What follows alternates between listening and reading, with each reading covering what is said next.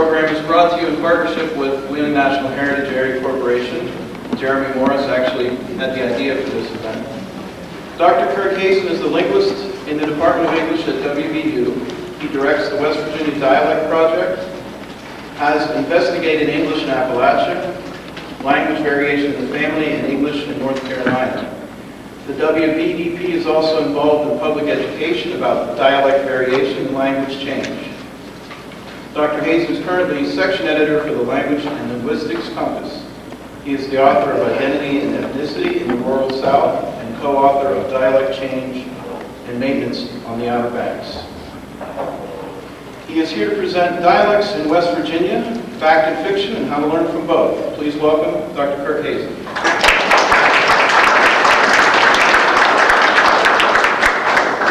Thank you for having me here and for turning out in such great numbers. It's really hard to see this many people interested about language, and specifically language in our area of the country. If I move around and I'm too quiet, let me know. So we'll work on that. If you don't have a handout, try to share with someone who does have a handout, because the handout is going to be somewhat essential to the talk. So the first thing we're going to do is take a look on your handout. There's actually a short 6-question quiz. Oh no, a pop quiz! Pop it. So this quiz, actually, we're going to make it very simple. This is lunch, you're digesting. So this is going to be true or false. Alright? So let's work with this. So now what we're going to do is we're going to read the questions and you mark down true or false. And then we're going to take some surveys, see what people think, capture some public opinion. All right, so number 1, language is one of our most important cultural inventions. Whoa, no, just mark it down, and then we're going to come back and survey. All right, number 2, language change is a process of decay. Students today, my goodness. Number 3, grammar books in schools cover most of the rules and processes of English.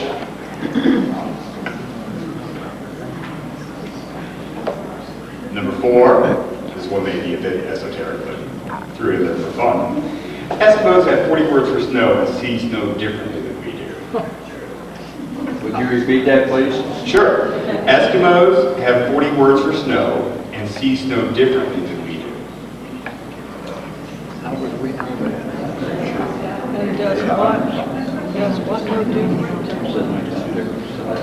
And then number 5, Appalachian English is Elizabethan English. What kind of finish? Appalachian English is Elizabethan English.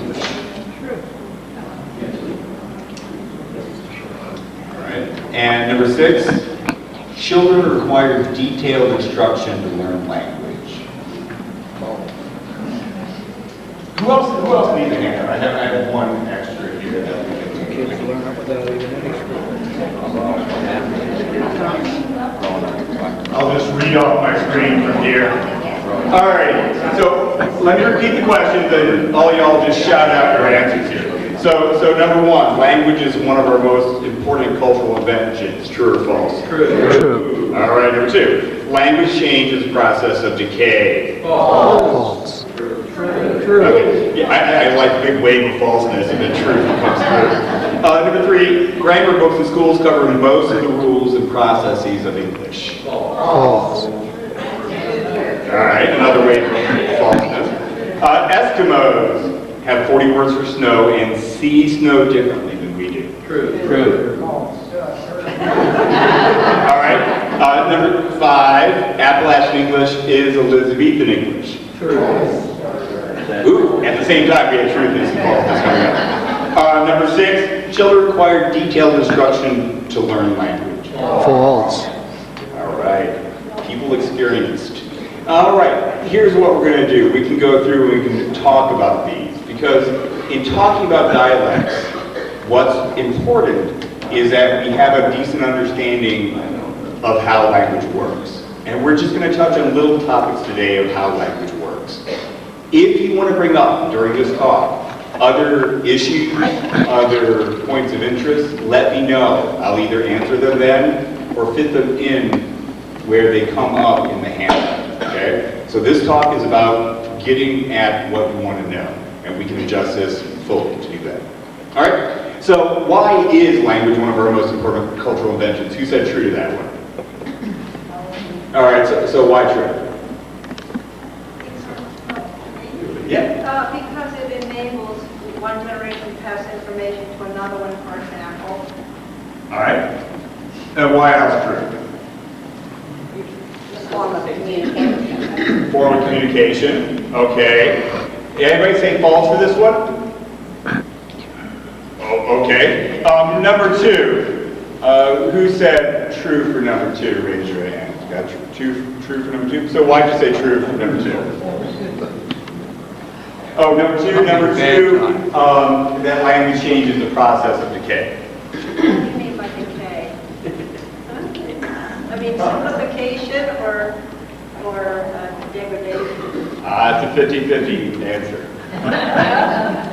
So, I put false because I don't think it decays so much as it transforms into new, they pick up new words, new phraseology. okay. And So not decay, but change.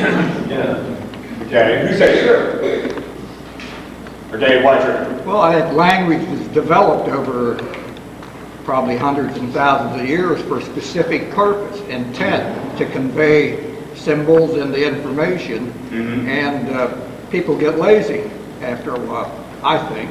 Okay, so If you don't think so, go to Britain and listen to them talk. as more lazy or less lazy than the U.S.? Pardon me? As more lazy or less lazy than the U.S.? Who? Britain. No, they speak the King's English. When you read a newspaper article over there, there's not a lot of unnecessary words like we put in ours, ums and these, and it's real plain. All right. In my experience. All right. In my opinion. Yes, sir. I said yes because if you read some of the letters from, say, the founding fathers, they had just flowery speech, Yeah. and even in their conversations.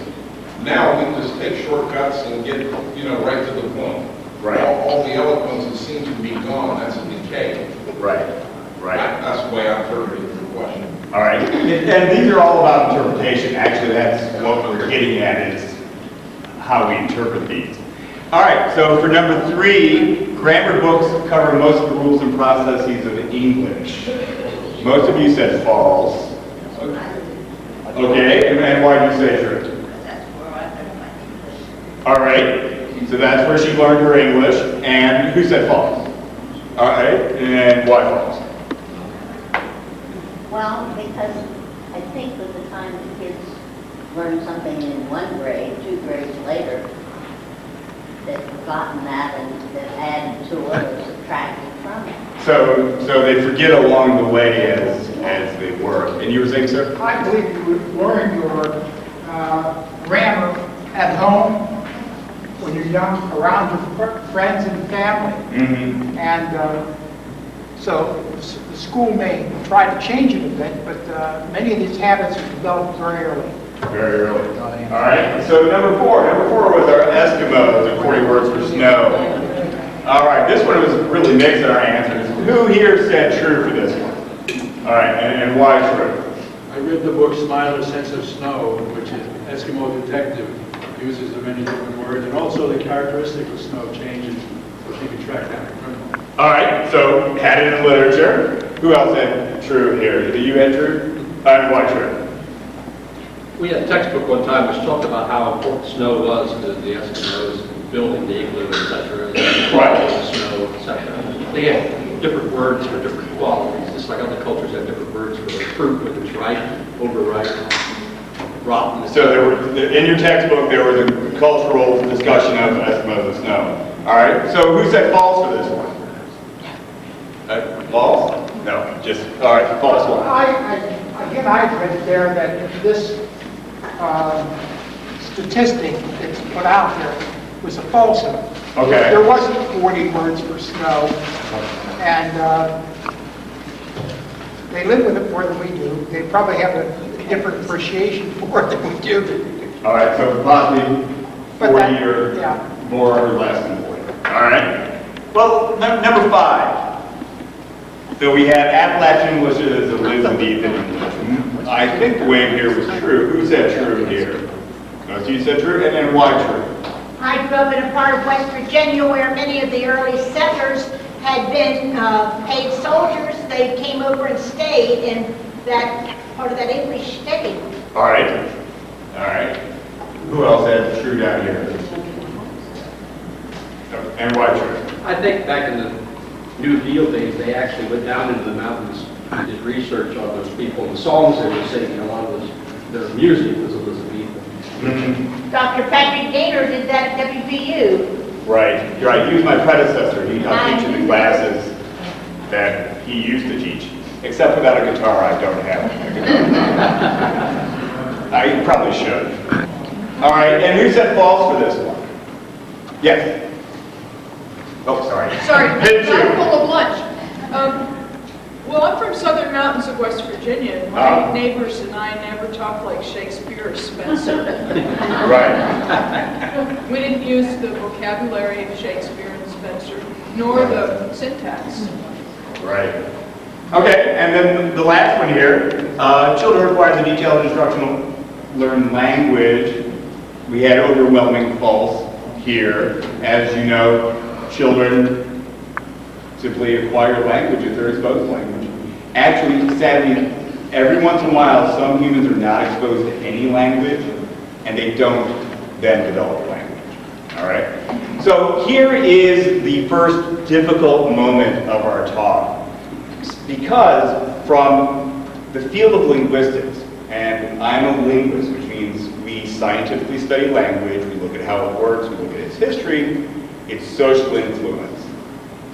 From the field of linguistics, all of these are false. And I can explain why.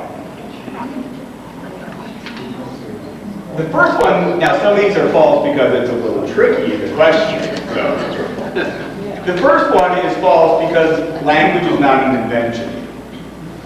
It's not that it's not important. Yes, it's important. But regardless of your religious background or your views on evolution/creation, no human invented language. We invent words, but not language. And we continually reinvent words. Language is a biological endowment. It comes as with the child when the child is born. Not a language like English or French or Russian, but the ability to acquire language. That comes prepackaged in the infant when born. Number 2, language is not decay in that it's changing, and the systems that work also change. The words change, sometimes the sounds change, sometimes over centuries, sometimes over decades. But the language's ability to work stays the same. So one thing we know about language is that all living languages are undergoing change. There's no such thing as a language that's alive that isn't undergoing change right now. For the third one, the rules and processes of English, actually most of the rules that you know of any language, English included, have never been taught to you. You've never formally learned them. You learned the majority of them by the time you were 5. The rest of them by the time 13 or so. The things you actually learn in school mostly have to do with writing, which is not natural, and genres. So how to write for specific audiences, how to speak for specific audiences. You speak differently here than you do over there. And it's that kind of formal training which is much different from acquiring language. Now on the Eskimos and the 40 words for snow, this is actually just an urban legend that people have used again and again. Now, the New York Times once reported earlier in the 20th century that the number of words was up to 100. But they just increased or decreased the number of words as it fancied them. The actual number of words that the Inuit tribes, who are called Eskimos, have are about 12. And what you can do are add prefixes and suffixes onto them. So if you think of something like snow, and then snowy, and then ice, then icy, and powder, and flakes, and slush, and sleet, we also have lots of words for snow. All right? The reason why this was such a big, huge urban legend taught by anthropologists and others is for two reasons. One, it made those tribes seem exotic. Two, it implied that your language controls your thought, which was a big sort of political effort in earlier decades. But for the last 30 years, linguists and other people who study the mind have been dissuaded of that belief. All right, Appalachian English, Elizabethan English. Quite unfortunately, I left this myth off the handout, and I probably should have included it, but we can go into it as much as you would like to. The basic rundown on Elizabethan English is that it ended in 1603. Jamestown wasn't even founded until what year? 1607. The settlement of this Appalachian region was considerably later than that. But even if you consider aliens beamed up, beamed down Elizabethan English speakers to the mountains, their language wouldn't be the same as it is today because all living languages change. It would have necessarily have changed. Things are changing between different countries, so Australian English, British English is different from US English. It's actually more innovative. They've had more changes. American English looks very conservative compared to other English varieties. But that itself has changed. And then the last one, yes. Children, if they're exposed to language, will acquire language. Some communities around the world don't even directly talk to their children until their children are able to talk themselves. They can't answer you, so why talk to them? Those children develop normal language at the same rate as other communities. So it's not even direct address that's required. It's language in the environment. Whether it's sign language or spoken language, the children will acquire. And that's part of what is so beautiful and wonderful about human language. It's a natural ability we have to acquire language. Any questions here before we go on into some of the Appalachian discussion? Because this talk is about answering questions you may have. Yes? Well, why is it some people say Appalachian, which is your preference, and mine is Appalachian? I assume it's a regional north-south kind of thing, because I associate Appalachian with southern Appalachians. This is one, the linguistic reason why is because we're putting stress on different syllables. The social reason escapes me completely. And I get asked this all the time. I've yet to come up with a good boundary for this region says this region says that. Because people keep telling me different things. It seems to vary within communities. It seems to vary across the state and across the Appalachian states. I want to find a social reason. I don't know why. The linguistic reason is simple. The social reason is fascinating. I don't know. But you think it's a southern? Well, I lived in New England for a while, and I don't ever recall hearing Appalachian used regularly until I went to Georgia, where I also lived for several years. And it seems to me somewhere in southern West Virginia there's a divide, and I'm studying German, and I know that there are divides along linguistic isotopes or whatever. Isoglosses, yes. Yes. And I just assume, but I never studied English ethnology, so I just assume it's also a regional thing. I keep assuming it is too, and I have yet to find it. I hope it is. I just don't know. Yes, ma'am. My question's about the next part. All right. must be a correct pronunciation for American English, or else how would the dictionaries tell you how to speak? So from where do they take this correct pronunciation? All right. This is a great question. I'm glad you're asking this one early. The answer is not going to be all that pleasing. It's not that there's not correct ways to speak. It's that there are many of them.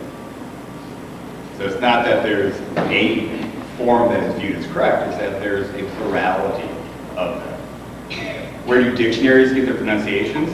You have to remember, there is no such thing as the dictionary. There's not. WVU Library has over 600 dictionaries. The downtown campus. The reason why is because dictionaries are surveys. A dictionary is nothing but a survey of what people are using. If people use different things, they rewrite the dictionary and sell you a new one. They like to do that. So, dictionaries pick out what the variety of people use and then grade it on things like social class. And say, well, this is this class, or no, this is colloquial. And I know America is not supposed to be about social class, but it is. Now, our dictionaries, the one I would recommend, I'm not sure if we have it in this library, but we might, is the Dictionary of American Regional English, published by Harvard Press. This is a dictionary that covers all the regional forms of words that you can find in the United States. So, for example, probably someone in here knows the term spider for a cooking utensil. What is a spider? It's a cast iron skillet, or a cast iron. Right. With legs on it. That's in the Dictionary of American Regional English. That won't be in other general dictionaries. Is the word spider wrong to refer to that? No, not as likely. Now, this probably doesn't answer your question. Well, I read it in one dictionary Yes. many years ago, that there was a small geographic area from western Pennsylvania through Indiana, that was what was used for the correct pronunciation of words in English. That may be that dictionary's basis, but there are lots of other dictionaries that almost always the dictionaries do not go with simply regional divides. So, for example, the words C-O-T, and we're going to get to this later in the handout, but C-O-T and then C-A-U-G-H-T. Now, say those out loud. C-O-T, C-A-U-G-H-T. All right. If you say these two words the same, that's said to be a merger. So you pronounce caught and caught the same way. I'm from Michigan, suburban Detroit, and I say caught and caught. Okay. Should that pronunciation be the basis for the dictionary? Well, in that dictionary, if they did that basis, those two words would be merged and mine would be non-standard.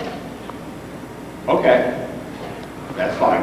That isn't the way it is in most American dictionaries. But if that's that one, that's great. But dictionaries also have usage panels. And, when people use this word, what does it mean? Because remember, meanings of words are changing also. That's part of what human language is about. All right? Okay, well, let's move on here and see what other kinds of things we get into. As you have questions, please ask, because that's how we get things figured out. All right, we have some definitions for you. There's more to read on this handout than we're going to go through. Certainly, that is for you if you want to make copies of the handout. For friends who don't have handouts, I apologize, I should have brought more. You can see some myths down there about language. One of the things about modern linguistics is we study language the same way biologists study life. We look at the system of language, we see how it works, and we say that species X works well, and so does species Y. We also note that some dialect varieties are stigmatized. Some are seen as bad. not part of how they work linguistically. It's part of how they're evaluated socially. The reason they get evaluated that way is because of the social status of the speakers, which is something different from linguistics. So let's move on, and you can see on page 2 some comic strips, some traditional perceptions of Appalachian English. Here, this is a comic strip. This might be an interesting room to ask this question. Does anyone know the full name of this comic strip? Snuffy Smith. Snuffy Smith is a shortened name. That's right. Now, does anybody know the full name? All right. It is actually Barney Google and Snuffy Smith. There we go. Barney Google was originally inked in 1919 and went downhill around the 1930s in popularity. Up until Barney Google came across this one fellow in this strip who shot at him. First strip, Snuffy Smith shot at him. And after Snuffy Smith was introduced, this Appalachian hillbilly, the popularity of the strip soared. This strip is now distributed and printed in 19 different languages around the world. For most people on Earth, this is Appalachian English.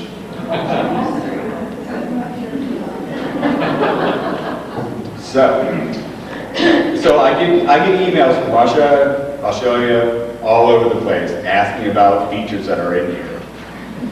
Interestingly, some of the features in here are actually found in the area, and some aren't. So if you look at the second strip, the first panel, it says Winder. You can find that in areas of West Virginia, but you can also find that in other areas of Appalachia. The first panel of the first strip, you see the word yore, Y-O-R-E.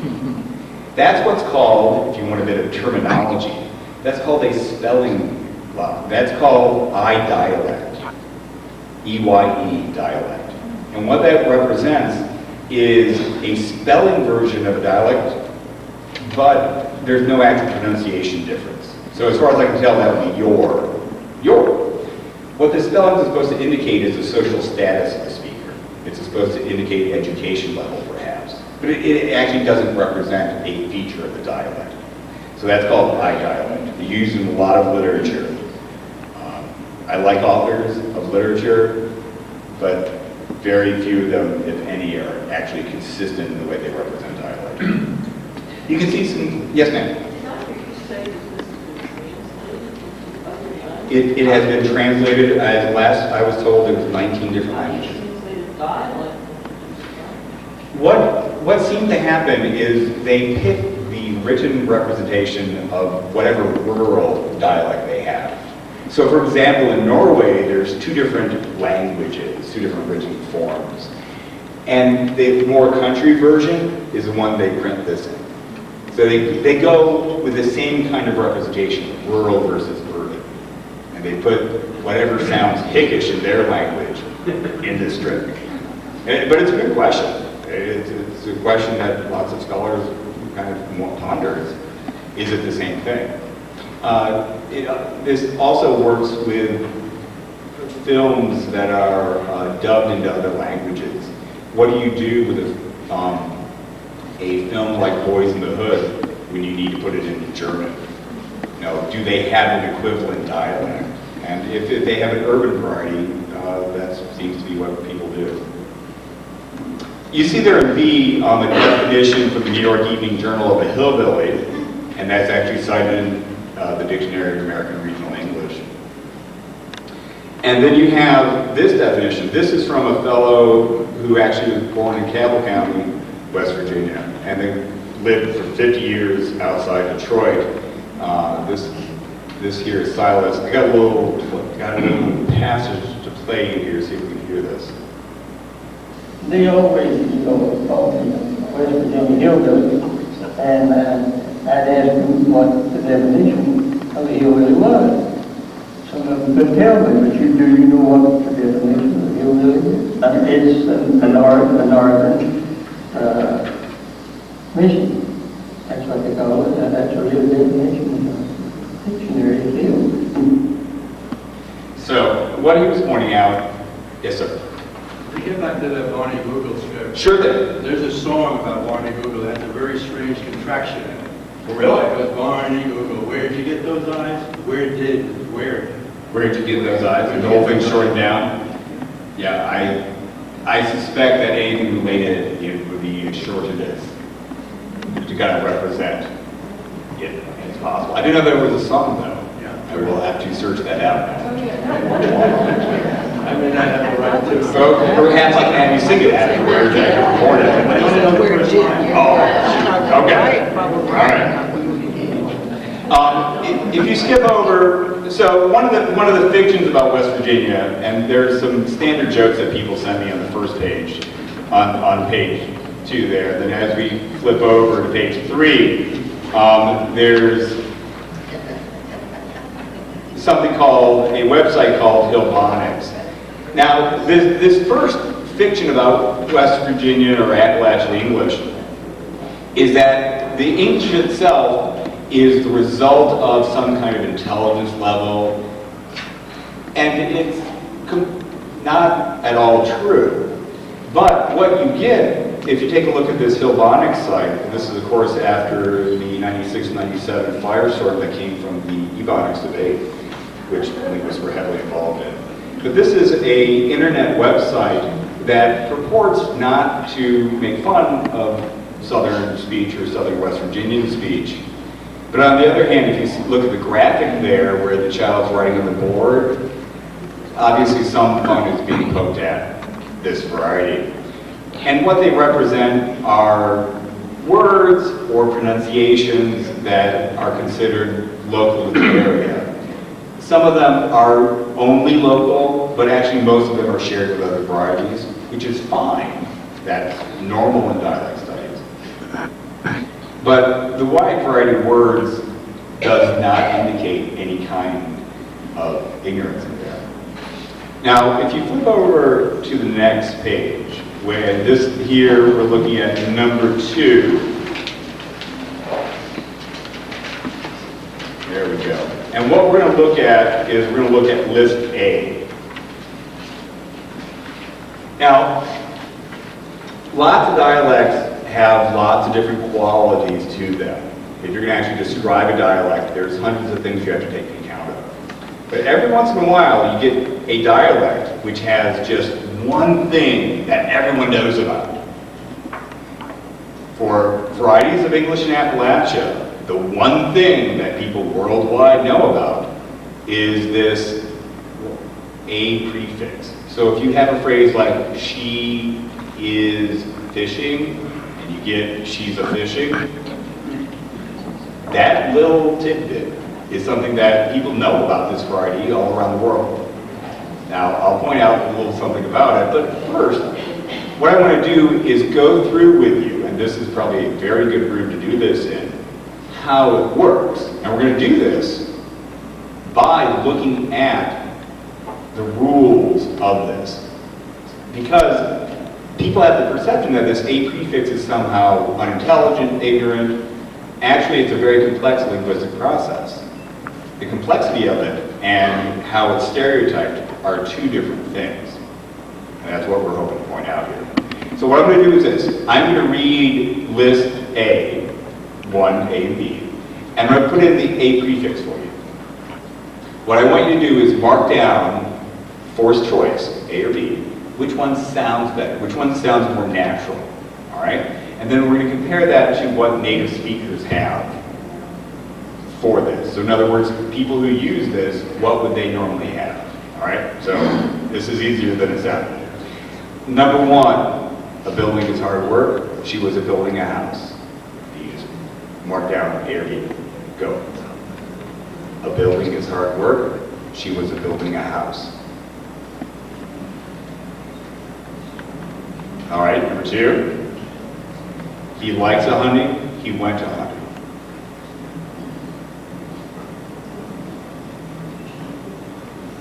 And number 3. The child was a charming the adult. The child was very charming.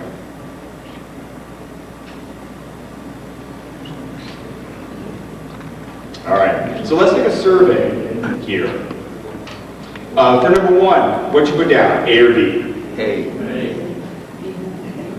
Oh, everybody shout out there. What you put down, A or B for number one? A. All right, B with a fronting of A's. Number two, A or B? A. All right, and number three? A. Okay. The answers, the correct answers for people who use this variety, and yes, there is a correct and incorrect here, because the native speakers have the pattern, and then you measure whether people follow the pattern or not, is B, B, A. All right. So here, for all of you people who like to look at words and other things, here we have one A and B, the word building. What is the difference between the word building and 1A, building is hard work, and 1B, she was building a house? One's a noun and one's a verb. One's nouny and one's verby. That's right. So in 1B, you have a verb. It's verby. Whether it's a verb itself is another question. But the A prefix, the first rule of A prefixing is that it can only attach to verbs. That's a rule that whether you're 4 years old and using this or 84 and using this is part of your linguistic system. All right? But there's more rules to it. So let's take a look at list B here. I'm going to do the same thing here. I'm going to read them out loud and you can write down A or B. Number one, they make money by building houses. Or B, they make money of building houses. They make money by building houses. Or B, they make money of building houses. And two, people can't make enough money of fishing. Or B, people can't make enough money from the fishing. People can't make enough money of fishing, or people can't make enough money from the fishing. 3, people destroy the beauty of the island through littering, or B, people destroy the beauty of the island through littering. All right. So what you put down for number one, A or B? B. All right. Number two? A. Number three? A. All right. The answers are B, A, B. Now, what's the difference between, let's say, number one, between the sentence of 1 and the sentence of 1A and the sentence of 1B? Preposition, right. That word, that preposition, by, marks the location. The A prefix, 5 centuries ago, used to be itself a preposition. It used to be something like, she was on working. So if someone asked, where is she, and said, she's on working, that meant right that second. It was a present mark. It marked the very moment of actual speaking. After a while, that faded down to just the just a schwa sound as the marker. But it still had the qualities of a preposition. And there's a general rule in English that you can't have two prepositions next to each other in the same phrase. So you cannot have, she is in at the store. So there's a grammatical constraint on verbs, and there's also a constraint that it can't go next to prepositions. But there's one more constraint that goes with this A prefix. That's in C, which is split over the page. So let's see. She was a discoverer in a trail. She was a follower in a trail. She was a discovering the trail. She was a following the trail. And 2, she was repeating the chant. She was a hollering the chant. She was a repeating the chant. She was a hollering the chant. And 3, they were a figure of the change. They were forgetting the change. They were forgetting the change. They were a figure. Wow. They were figuring the change, they were forgetting the change. All right? So for number one, what you have down, A or B? B. Number two? B. And number three? A. All right, that's right, B, B, A. So those little marks over the words, what are those marks? Those are accents and stress marks, that's right. The rule here is that the A prefix has to be attached to a word where the stress, the accent, is on the first syllable. So this supposedly ignorant marker actually has a complex linguistic system where it has to attach to verbs, it cannot be next to prepositions, and in terms of its phonology, its sound system, it has to be in words with word initial stress. Natives who have this feature acquire it like all of us acquire our language without consciously thinking about it. It's just going in and their brain does lots of beautiful work. That it's socially stigmatized as something that's bad is another factor worth another talk, certainly. But the linguistics of it clearly shows that it's not an ignorant feature. We are actually running quickly out of time, actually slightly past time. Let me point out one thing about A prefixing, and this is going to be later on in the handout. This will be, let's see here. There's a page that says age division for two mergers. It's page 7, and I realize the numbers do not come through the photocopies. But on the bottom of page 7, in what's labeled as table 4.3, we took a survey of 89 speakers. Now this is a wide range of 89 speakers, and we had an hour of interview time, or more than an hour of interview time for each one. What we found is that only the older speakers in the group had this feature. Actually, we didn't find any speakers born after 1947 who had this A prefix feature. So it seems to be fading in the Appalachian region. It's still the poster child for the varieties of English, but how much is used on a daily basis, in a non-performative basis, is a different kind of question.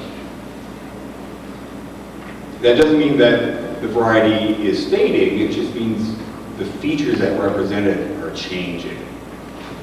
So one of the things that represents Appalachian English nowadays is at the top of that page in that graph. Here, and I'll explain to you, where it says the F-flax, the front lax, that's a merger of words like pin and pen. Pin and pen. Pronounces pin and pin. Where you have ink pin and stick pin. You distinguish the two because you say it exactly the same. That's generally a southern feature.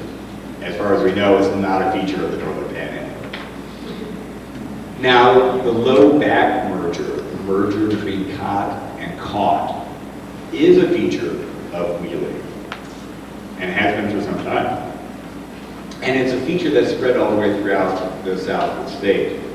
What you see here in this graph is that people under 40 in West Virginia are more likely to have both pin and pen said the same, and cot and caught said the same. So that itself is different than a lot of other American varieties. Mergers themselves are a perfectly normal part of the development of English. If you think of a word like F-O-R and F-O-U-R, these used to be pronounced differently. Most people in the U.S. nowadays pronounce them the same as 4 and 4. Let me just play a few passages for you at the end of the handout, and we will finish up here. The first one is found at the bottom of page 8, in number 4.7, called Palette. This is a teenager from Logan County, West Virginia. And even though this 14-year-old is a Southerner and grew up in what's considered the South, she doesn't use the word y'all. Now, this is someone who's not traveled anywhere else. But I'll say you guys. Now, you don't say y'all, why not? I don't like it work. Now, where do you pick up your guys? That's what my word is, I don't say y'all, I can't stand it. When did this come in? I want to hear about this. So, Oh my God, now, do you consider yourself Southern? Yeah. But you don't want to use y'all? Y'all come back here, did They do say that, yeah, so what you find as for terms of influence from outside areas, you find that stereotypes do have an effect at times, even on people who have traveled, in choosing these high-profile items. Now, what it's not affecting are, for example, the changes in her vowel system. Here's a couple, let's go to the last ones here. On this very same page where we have Marvin, Lisa, and Lisa. Would it help if I held this speaker up to this microphone and project it back? Okay, that's what I was wondering. We'll try to avoid all kinds of feedback here.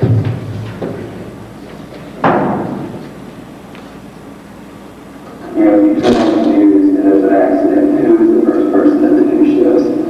It's the person with the most backward accent. And it's usually typically associated with a low level of intelligence. And I know, I'll be the first, should be the first one to discount that stereotype, but I'm not. That was a speaker who was moving out of the state as quickly as he could, and had, even though born and raised in West Virginia, because he had such a negative view of his own area, he had worked very hard to eliminate as many Southern features from his speech as possible, which is one of the things that happens, although it's not exactly common. The next one here is on the word home. I got it. So, my friends will be like, stop talking like that. You think you're better than us. You know, when I was in college, you're saying home instead of home, or, you know what I mean? Like, home or home.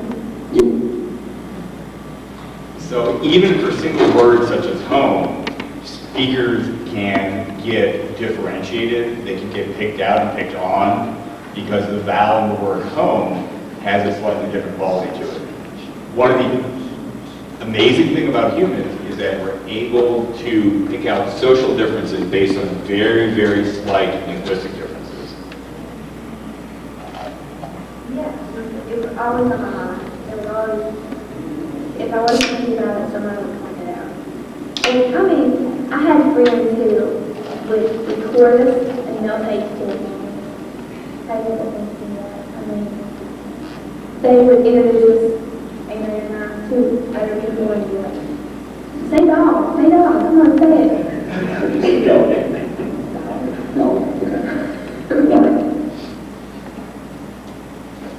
And the last one here is just going to be what seems to be a common feature, at least in Morgantown, is ordering a Sprite at the drive-thru window. And the troubles in doing that. The question is, did anyone identify as Southern?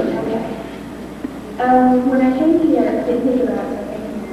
And people couldn't understand what I was saying. Really? Yeah. I mean, they'd be like, can you say that again? And I would go and I would go back to the restaurant and try to order, and they could not understand. And and I would order Sprite and it is $9.75. Okay, so you say, I'd like a Sprite, and the drive-through, Sprite, Yeah. and they said Sprite. Yes. Yes. It happens so many times I lost count. People, every day there's people, more than once, saying, say that word again, I want to hear that, or just where are you from, or just, they always have something to say.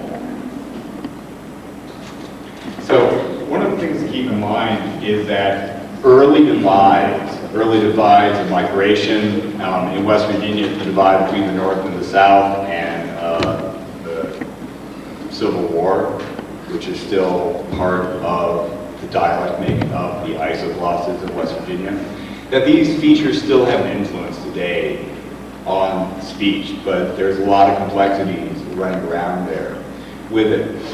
If you have any questions, I'll be glad to answer them. If there's a takeaway message here, it's that language and dialects are very complex, but are worth looking at and worth learning about. If you have any questions or want to know suggestions for books to read, I'll be glad to help you out with those too. Thank you very much.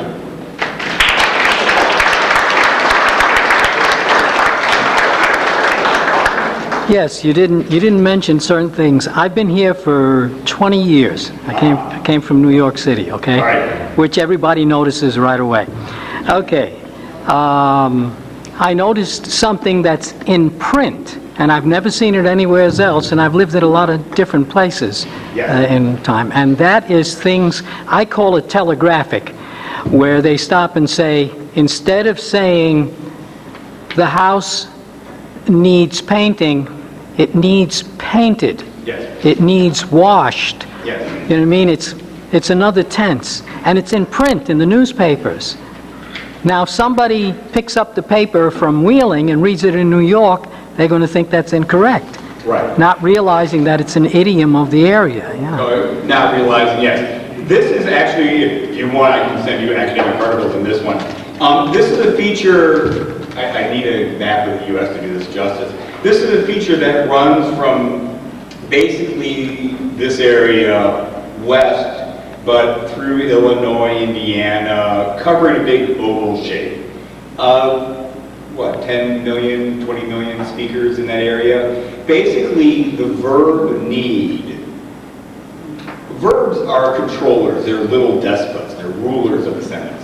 And verbs say, well, no, I need an adjective to come afterwards, or no, I need a whole phrase to come afterwards. The verb need, in lots of places in the U.S., requires a verb phrase, that you need to be this. In this area, this oval-shaped area in the middle, you need an adjective to come afterwards. And that's the difference, whether you need an adjective or a verb phrase. It's something that I actually grew up with. I didn't even know it was a dialect feature of anywhere until I was 28, giving one of these talks. A woman in the back, actually from Ohio County, stood up and said, what do we do about this problem in the schools? And gave this example. And I stood there and said, what problem? And I had no idea. So it's something I use in my own writing, and my editors just get over it. And I write for an international audience. If in England they can put the periods after quotes or inside quotes, and we can put them in the other place, we can tolerate this kind of variation around. We're going to go here in the middle of it and in the back. I wanted to tell you a story about I was teaching in New Zealand, teaching high school. And I got teased about my accent so much that I went to a new school and I decided to trick the kids. And the principal invited all the new teachers up on stage, but he didn't say where we were from. And he just said, this is Miss Quinn, and you'll notice she speaks quite differently. So when the kids came in the classroom, I said, we're going to have a real good year. We're going to have a good time, and if you're all good, I'll teach you to talk just like me. And their jaws dropped. And I said, well, what's that? You don't think I talk funny? And they went. And I said, would you like to learn to speak like me? And they said, yeah. So I on this side of the blackboard, I phonetically wrote, I sure am tard. And on this side of the blackboard, I put, push that cushion over here and set a spell. Well, the kids learned to say that, and by the time I got back to the lunchroom, the principal came up to me and said, I sure am tired. Did they have any association, I mean, did they have any idea where? Yeah, to them it was Beverly Hillbilly talk. Yeah. And so that's why they wanted to learn it. And it was so funny because the first parent-teachers night, I had parents lined up around the block who wanted to learn to speak it too. So I had to come up with a word that I hadn't taught the kids. So I told them about how in West Virginia we have these little buildings on top of the hills called bar-tars. They just shook their heads. They're called what? I said, they're bar-tars. A fire tower. That's very nice. There's actually some changes going on in New Zealand that are also going on in the southern part of Appalachia. Not related like contact, but the same linguistic changes are going on in the vowel system. So I'm sure this was quite a fascinating bit for them. Yes? I don't mean to be disrespectful if there's anyone here from Wetzel County, but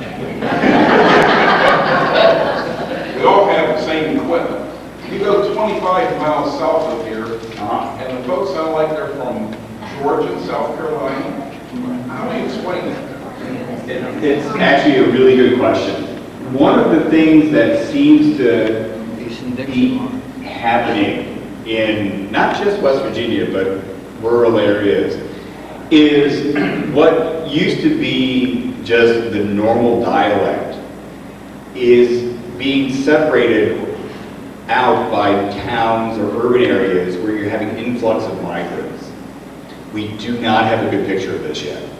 So what we find, so for example, this pin-pen merger, which is a southern feature, to be sure. All my in-laws in North Carolina have this, 100%, is found in the northern part of West Virginia, but only in the outlying rural areas, not with folks from Morgantown itself.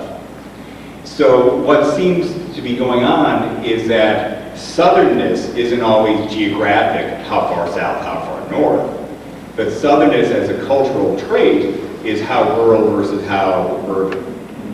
So one of the things we're going to look at in future studies is we're going to compare two high schools.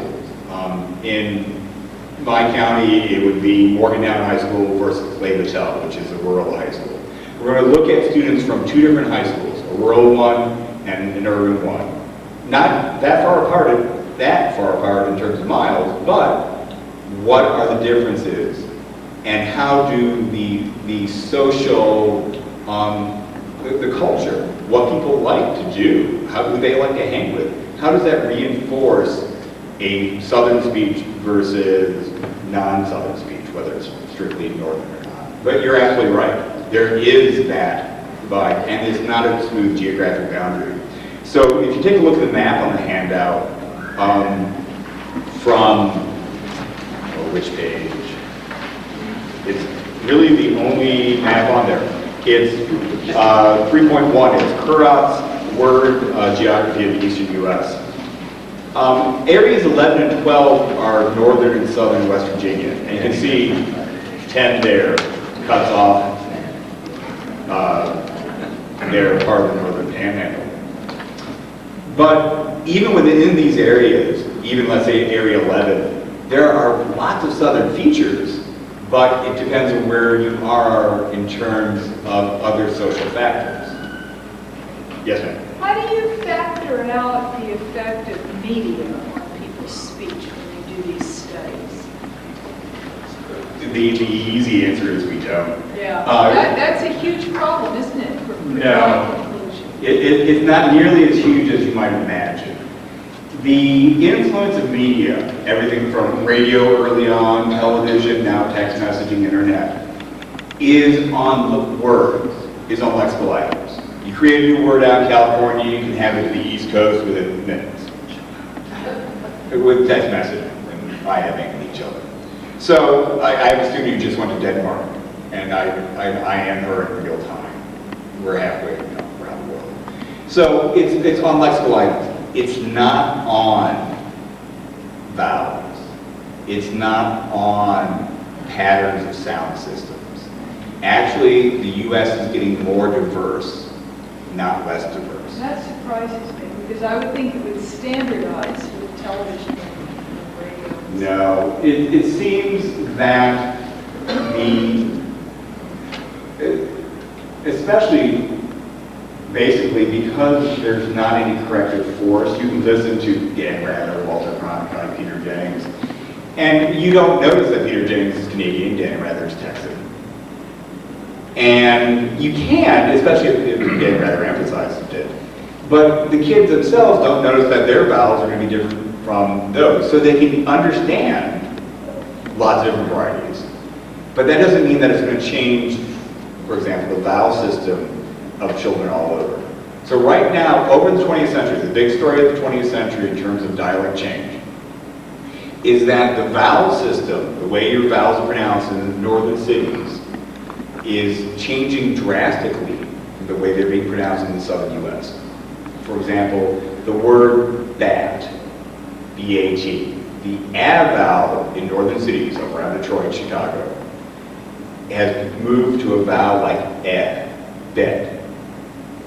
That's taken place in the last few decades, really since the 1950s. In the southern U.S., some of the changes are between words like bed being pronounced be-it. So we have ed with an a, be-it. These vowel systems are moving in different places. The media, which became a big part, radio first and then TV, seems to have not affected this at all. Yes? As a newcomer to this area, I find the O sound to be very distinctive here. I went to Lowe's recently and asked for an orange extension cord, and the woman said, "You're from Brooklyn." I said, "I didn't know that." She said, "Well, out here, I have trouble saying it. We call it orange. Orange." They recognize us right away.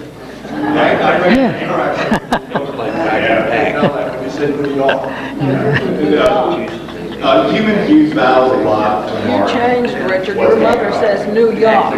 Yes. You don't sound like your mother did. The word creek is up quick. Yes. And I have friends, and I hear it all the time. Am I hearing something that goes back maybe 100? I mean, it never seems to change. It'll go back to I mean, that particular word seems to be one of those key words that you always hear. Is there something about that? There's probably a lot of different things going on. I'll give you the two top ones that come to mind. One, that kind of sound is going to be encapsulated in that word. So in other words, it's not that all E sounds are pronounced I.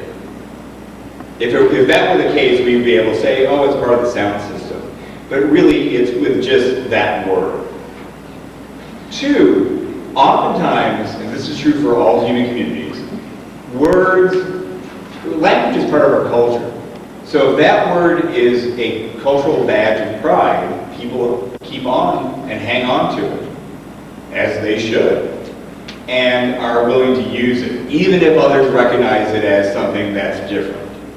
Now, some varieties, that there's a lot more self-criticism. So interviewing in rural North Carolina, almost every interview I did, people apologized for the way they spoke, which is a shame that there's such a value that they speak incorrectly.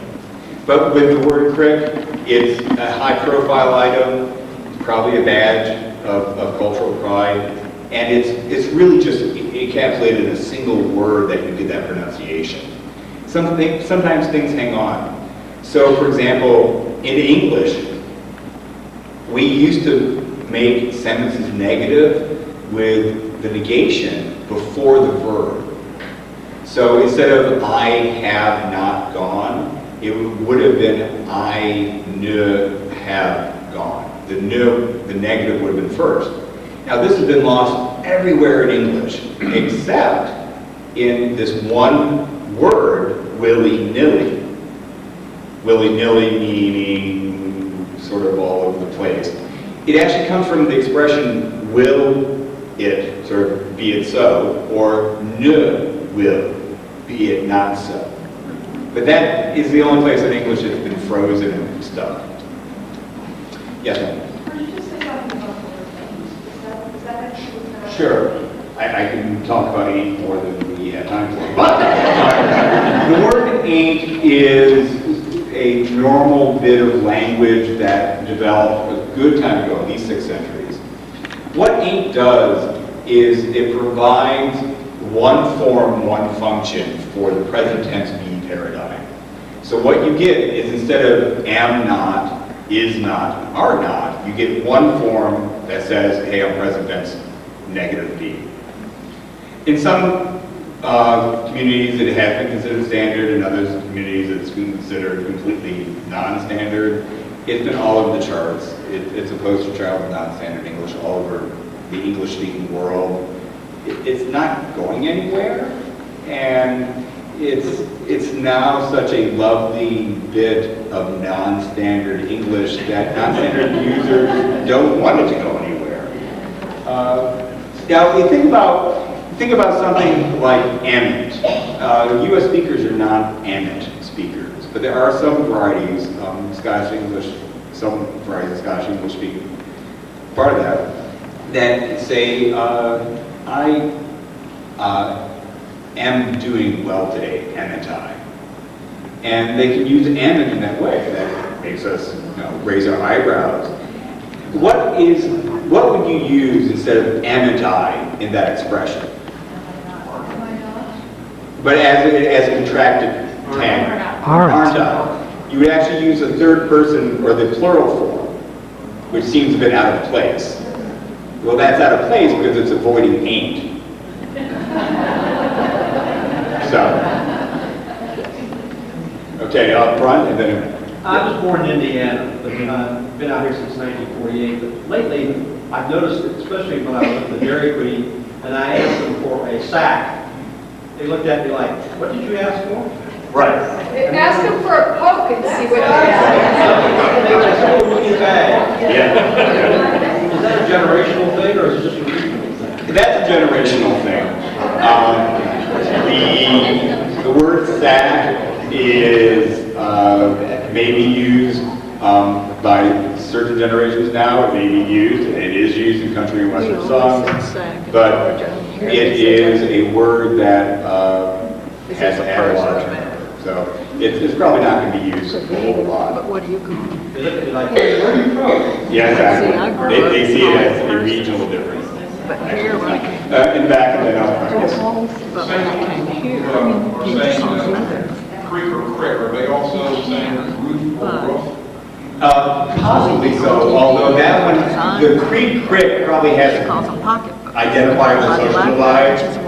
The roof, probably less so. That's probably less socially classified in any way, shape, or form. Any word you have in English today that is spelled with a double O, or used to be pronounced as O, quote, flowed. They spelled it with double O's because it had the long O sound. They weren't crazy. The language has changed on them after they set the spelling. The roof example is one where the oo of roof is the earlier form, the of roof is the later form. And either you use the innovative one or you use the older one. But, and this words like S-O-O-T, soot, or I know plenty of speakers in North Carolina who have sut. But you think words like flood, those all used to be oo and before that O. So that's part of the progression of the vowels changing. Yes? A few moments ago you mentioned about the North Carolinians being ashamed of their language when they were being interviewed. Yes. Well, we make fun of the mountain people up and down Appalachia saying et for eat. Yes. Well, I heard the Queen of England say we ate supper. There's a lot of, one thing to keep in mind about dialects is that the quality of the feature itself has nothing to do with the social view, with social stigmatization. So for example, nowadays, in the U.S. South, not pronouncing your R's is seen as rural and bad. So if you don't have an R in a word like cod, I'm a bad R list speaker, but in a word like cod, for card, it's seen as bad. You're seen as rural and educated, as negative. The interesting thing about that is for England, I'll show you New Zealand and lots of other places, that it's a prestige form. That's the highest level you can get. But it's the same feature. It's the exact same linguistic process. But the social value is different. And I'll give you one more example. And this will be interesting geographically here. In the southern United States, in areas of North Carolina at least, if you have the word birthday, you can have it pronounced as birthday. In that area, it is socially unremarked. Everyone has it, every ethnic group, every social class. No one notices. Speech pathologists come down to the area and they go, what's going on? And it's just part of the area. Around Detroit, where I grew up, birthday was seen as lower socioeconomic status. It was seen as bad and picked on and gone after in the schools. David Beckham has it. He makes $5 million a year. No one questions his salary. The social motivation for this kind of stigma is social. You have to look at the social reasons for that. The linguistic reasons keep rolling. There are concerned. I hope you enjoyed the talk. If you have any questions?